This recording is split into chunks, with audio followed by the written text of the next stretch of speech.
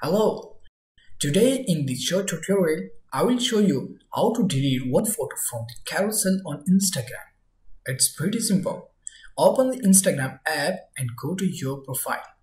Tap on the carousel post that you want to delete a photo from. Tap on the three dots in the top right corner of the screen. Select Edit. Swipe through the photos in the carousel until you find the photo you want to delete. Tap on the trash can icon in the top left corner of the photo. A confirmation pop-up will appear. Tap Delete to confirm. That's it. You have now successfully deleted one photo from a carousel on Instagram.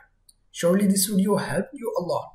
If yes, please like this video and don't forget to subscribe to our channel and share this video with others. Thanks for watching.